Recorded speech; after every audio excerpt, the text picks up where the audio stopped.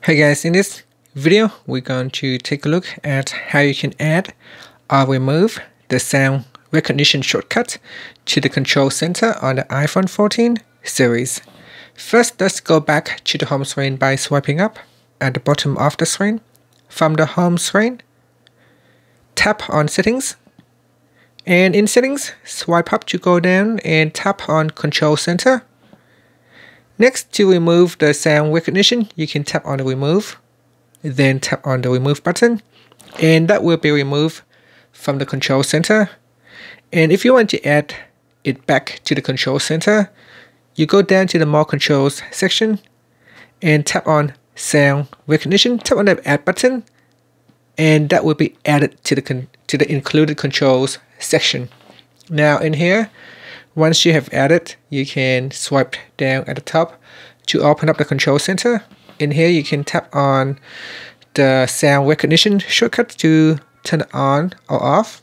If you touch and hold onto that icon, the menu will appear, and in here you can choose whether to detect fire alarm, siren, or switch it off, or smoke alarm, or dog sound, cat sound, appliances, car horn, doorbell, and many more other sounds detection. Alright, so even as glass breaking. And you can also tap on the settings button to go into the settings. In here you can choose to open up sounds. You can choose which sound you want to have it on or off. And then after that, you can swipe up to go back to the home screen. So whenever you need to have your phone listen to the sound, you can tap on the shortcut to turn it on or switch it off. Now that it is now turned on, you can see that if I try to play some sound, maybe it will alert you. Wow.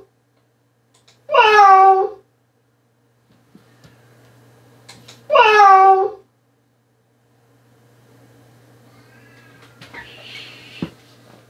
So that was 3 minutes ago. Just trying to clear it because if it's already sending you notifications, sometimes it does not detect it until another few minutes away. So I'm just going to replay the sound. Wow. Wow. Wow.